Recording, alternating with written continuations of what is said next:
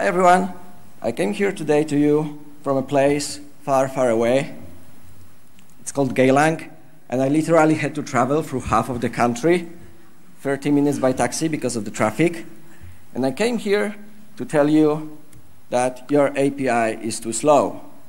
And I want to give you this one weird trick that will change everything and make your API super fast. Be careful, this is the trick. Your API is already fast enough. Now, this might sound like a joke, but I really mean it. I feel that as developers, we're very often so careful about speed of our applications that we miss the fact that out there in the world, there are our users who do not really care about it so much. I mean, there are people who open the Bloomberg or Forbes page that takes like 20 megabytes and a minute or more to load, and they still read the articles there, right? So if your API renders some result within 300 milliseconds, like come on, it's not even a second, and people wait minutes to load websites. So this is my real message to you, that your API is probably already fast enough, but who would accept a presentation with such title? You know, I needed to work on marketing. My name is Grzegorz Witek. I work for a company called Kaligo, where we're building a hotel booking platform. I'm responsible for building API that powers some websites and powers mobile application. Before, I spent quite some time working for a company called Fiber, where we had also a web API that was built in Ruby, and we scaled it up to around 500,000 requests per minute. So when I think about speeding up APIs, I always ask myself if speed is a feature. And if not, then if lack of speed is a bug. So you might be thinking that one excludes another, but in my opinion, the truth is somewhere in the middle. So depending on your product, depending on how you promote your application, speed might be a feature. And if your application is extremely slow, it might be considered a bug. If you work for a client that deliver you the functional and non-functional requirements, often in the latter ones, you will see that the application must respond within a certain amount of time. And then, of course, if your application is slower, then it's a bug, right? It doesn't fulfill the requirement that you got from your client. And let's consider two different products here. First is GitHub. I use GitHub API on a daily basis, and it's fast. And even if it was way slower, like 4 or 5 times slower, I would still be using GitHub, because the speed is not something that made me choose that product over the competitors. GitHub doesn't say, hey, choose us over other applications because we are fast. No, their features, the stuff that they deliver is something else. There are different qualities of their product that made me choose them over other applications. On the other hand, we've got Algolia, which is a search as a service. They've got API that takes your data and returns results as you type. We use it, for example, for autocomplete for the destinations. So as soon as I type N, it shows me New York, New Delhi, and other cities on my website. And Algolia promotes themselves as an application that delivers results instantly.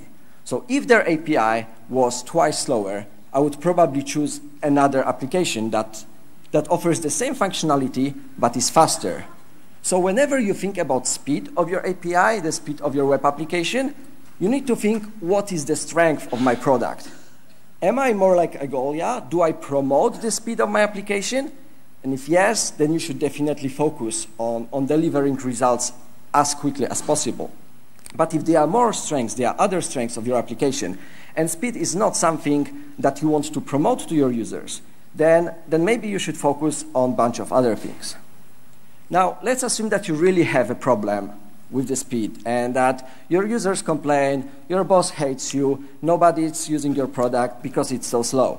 So then, if you have a web application, there's many topics that you should think about. There's many layers of optimizing web application.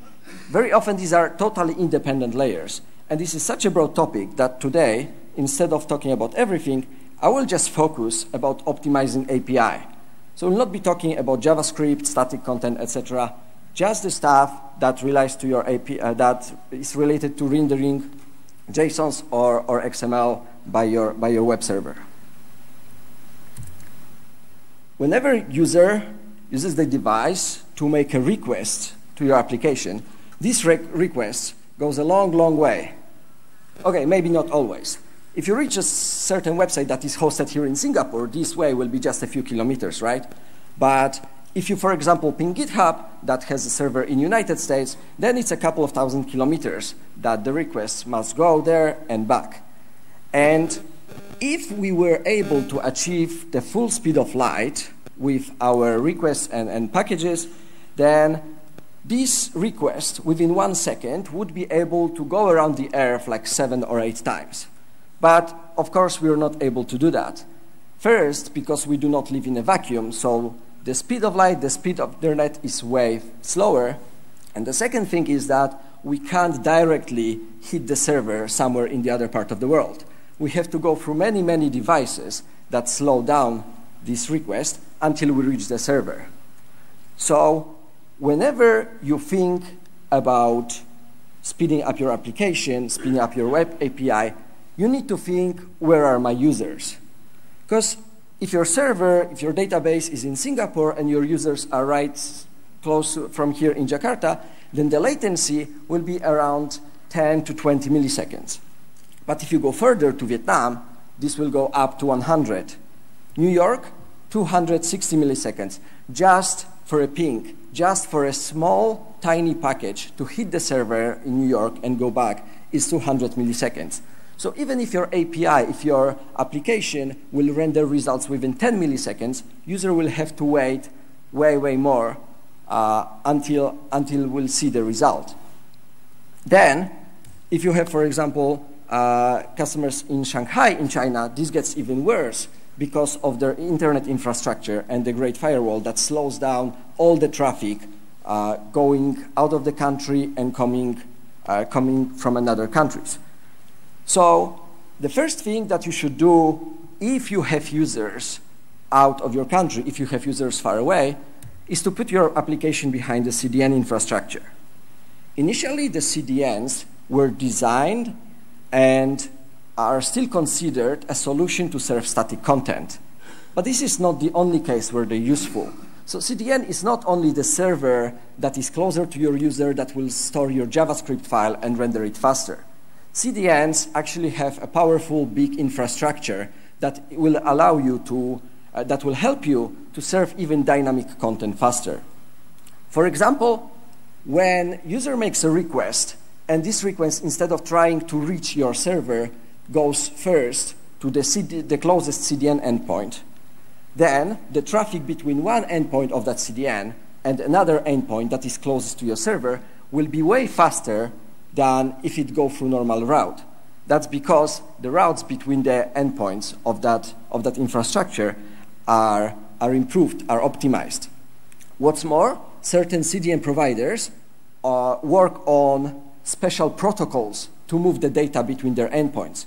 So sometimes they make just a plain HTTP request between one endpoint and another, but certain companies work on binary protocols that allow these requests to go way, way faster. Another thing that will make it, that allows to take advantage of the CDN is HTTP2.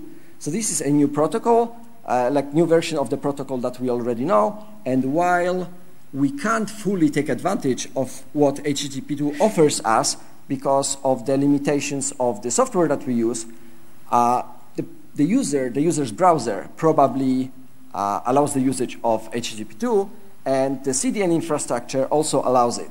So the traffic between the user's device and the last endpoint of CDN, the one last step between your server, will be going through HTTP2, so it will allow users to get that faster. Now, the next thing after putting your application behind CDN is thinking about where your servers are. Because even if you have CDN, but your server is in Singapore and your users are, let's say, in Saudi Arabia, this is quite a distance to go through. So you might consider, instead of having one server and one database, using multiple copies all over the world. This is quite a tricky topic, because you need to decide if your application is read-heavy or is it write-heavy. If your application, if you mostly are reading from database, then it's quite easy because you can have multiple read-only replicas of your database spread all around the world. However, if your application is write-heavy, then you need to somehow synchronize these databases. And then you're going to quite a rocky area where you may have issues with synchronization of data. Anyway, if your application is read-heavy, then you should certainly consider putting your application servers and a copy of databases in various endpoints that will be closer to user. The second step, after reaching your server, is obviously waiting for the result. It boils down to speeding up your Ruby application. And there's many presentations, there's many books about how to speed up your Ruby application, how to speed up your Ruby code.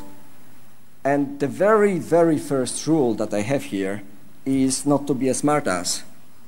I used to be a smartass, and it costed me a lot of time, because whenever my application was slow, I was like, oh yeah, sure, we should cache it. And of course, sometimes it helped, maybe in 50% of examples. But in the other half, I cached the content, and I deployed it to production, and I saw maybe 3% of improvement. And obviously, my boss wasn't happy when after a couple of days of work, he saw 3% of improvement. That's not what you expect. So the first thing to do whenever you want to speed up something is to determine what is slow.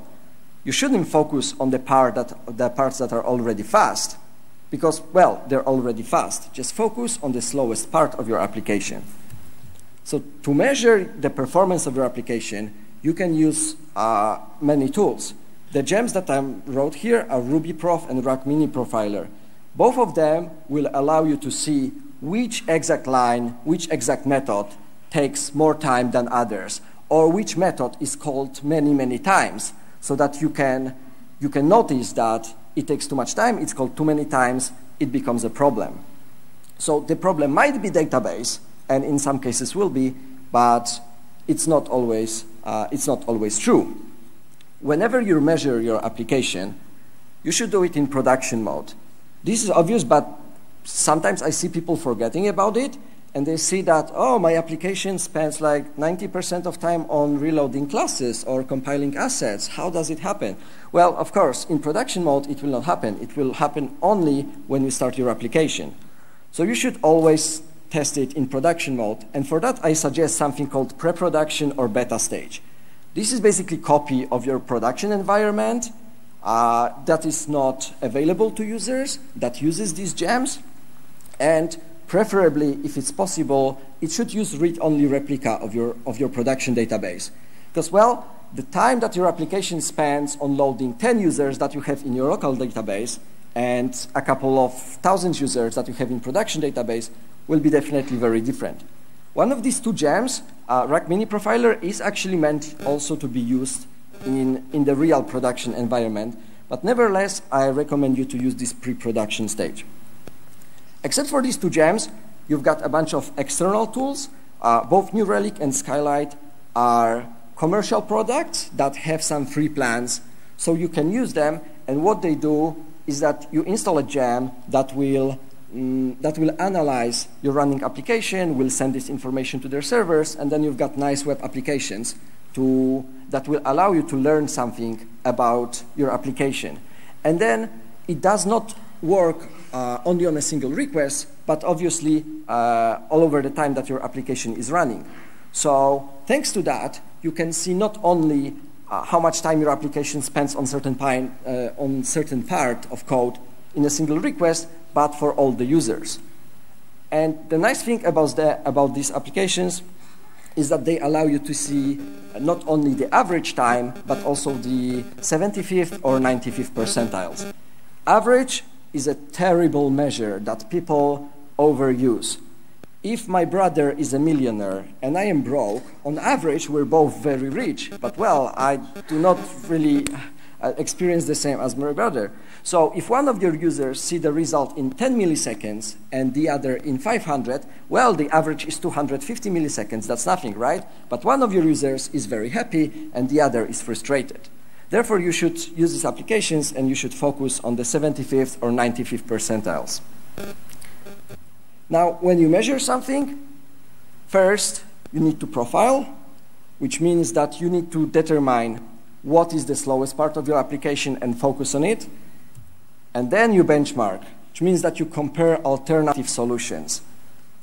First, profile, then benchmark. Do not benchmark things that don't matter. And these two things are not exclusive. They are just one after another. And that's how you should do that. Now, when you measure and when you determine what is the slowest part of your application, you should start improving. And the first thing that I always do, and that I think that people say quite the opposite, is to rely on your database. Whenever someone says that we need to speed up our application, we start by thinking about caching. Because in many cases, the time spent in database is very significant.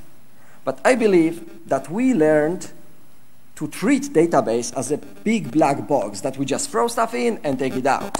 While databases are really powerful systems. They have many functions that can aggregate the data, they can analyze, process the data. And instead of just fetching everything we have in database and processing it in our Ruby application, we can just use databases. I think that the problem is that we are so used to using ORMs like SQL or Active Record. These tools teach us to write Ruby syntax and to simply fetch the data instead of writing SQL that allows us to fully use all the database features. So ORMs do not offer you everything that the database offers you, just because ORMs usually try to cover try to support as many databases as possible. So very often, they only support these functions that are common for multiple databases. A couple of weeks ago, here in Singapore on the Ruby meetup, we had a developer talking about the cubes functionality in Postgres database. This is not supported by any ORM, but this is functionality that allows you to aggregate your data in database over multiple dimensions at the same time. And this is something new. This is something that probably we will not see supported in any ORMs. But if you learn some SQL, then you can take advantage of it already right now. When I was at university, I had like 2 semesters of the Oracle database course. And after that, after these 2 semesters, my professor told me that, hey, so now you know the basics, so now you can go and learn yourself something more. Of course, I never learned more of Oracle database later, but I learned during this time that I can write the whole application using just Oracle. So it's not only a tool to store data, but databases are really powerful applications. It's really powerful software, and you should not be afraid of that. You should just learn some SQL, and you should trust and rely on your database. Of course, at some point you will be forced or you will want to use the cache. And then you need to consider where to put that cache. It might be a weird question, but you might keep it on a separate machine. So you might store some information in Redis on a separate server in the same network, which will be fast. Then you might have Redis on the same machine, and obviously it will be faster because we're removing this period of time that is needed for transferring data from one machine to the other. And the third option is to store information in your application memory. Of course, if I say that the application memory is the fastest, why not store everything there, right? Well, each piece of memory that you use for the cache is the memory that you cannot use for your server to be running.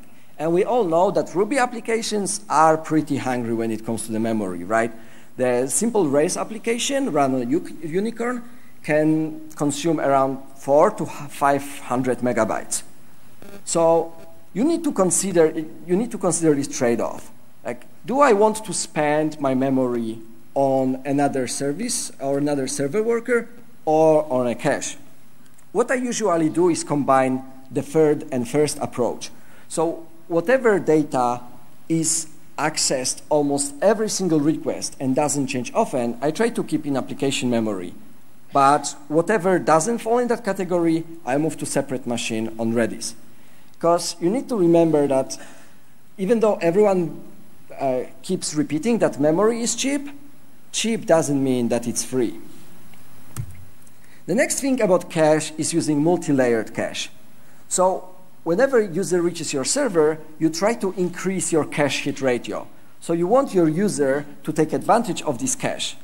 And sometimes different pieces of information are a bit different for each user. For example, at Kaligo, we store a static information about hotels.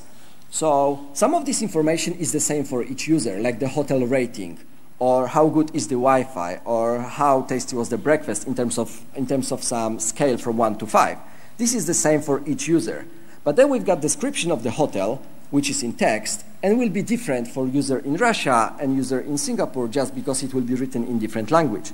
For that case, we use this Russian doll or multi-layered cache, where all the users will take advantage of this common cache, the information that is common for all of them, and they will not take advantage of the other part because it will be in the different languages.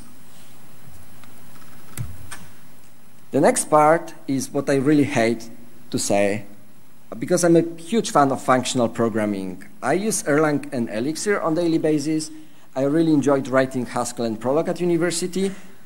And all these languages are functional and do not allow you to mutate data. And Ruby allows you to do that.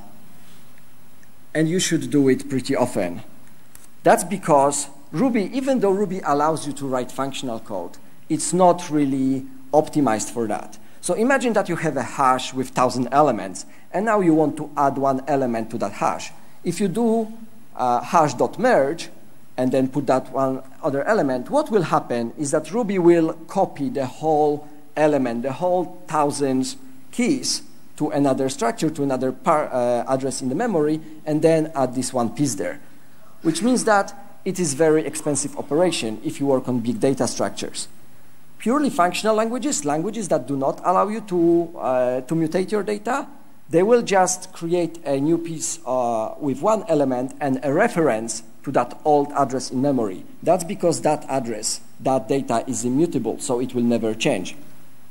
And using merge with exclamation mark instead of merge can be 10 times faster, or if your data is really huge, then it can be even hundreds times faster. So I really hate to say that, but when you need, you should mutate your data. It is risky and you should be careful about it, but in many cases, it will help you to save off a lot of time. Now, this is pretty cheap technique, but people often forget about it. Upgrading your libraries, even between some minor or tiny releases, can have a big impact of your performance. That's because when developers release a new version of library, they increase the minor or major version whenever there is some new big feature or something that breaks the compatibility. But between the big features, there is a lot of work happening in open source just on this level of the micro optimizations. And a bunch of them can sum up to pretty big difference. For example, some time ago, we used a raw library, which is a representer library. And moving from one minor version to another reduced our response time by about 10 to 20%, just because we upgraded this gem. We didn't have to do anything else. Sometimes it will happen that you cannot use some library anymore, and then you should obviously consider replacing it. In some cases, it is extremely cheap. For example, if you have problem with JSON parsing, you can replace the JSON gem with these two gems here. OJ stands for optimized JSON, and it's a JSON parser written in C, and the OJ mimic JSON gem will basically allow you to use the same current syntax that you use for JSON right now with the new library. And if you're often parsing big JSONs, it will make a big difference. Now it gets pretty difficult. Native extensions. I wrote maybe one native extension in my life. It wasn't easy. But you can check some existing native extensions that are written for Ruby. Some of them are written for C if they are for MRI. Some are written in Java if they are for JRuby. It's not that bad. It may happen that there is a certain function, certain method in your application that is called many, many, many times. And maybe just by moving this one method, this one function to a faster language, you can save a lot of time, and maybe it will not be that difficult. And if you do not want to use C, you can use Rust, thanks to two libraries that already exist and allow you to write some extensions in Rust. The next thing, this is quite obvious, but often people forget about it, is move processing to the background. The most obvious example here is sending emails. Usually you can send email after user gets a response. No, you do not need to make user waiting until that email is sent, especially that if you're using SMTP protocol, this will be quite slow.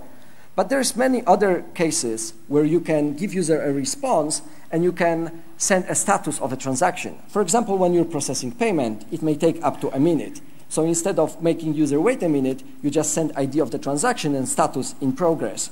And then user can hit your server again every couple of seconds to check if the transaction was finished or not. When you're really, really desperate, you might want to extract part of your application. And I really mean when you're desperate.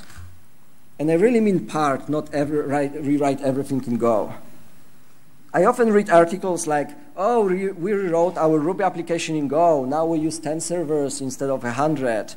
And we spent a couple of thousand man-hours just for that, even though we could afford that servers. So you should be really careful with that one. And I think that this is overused and overhyped.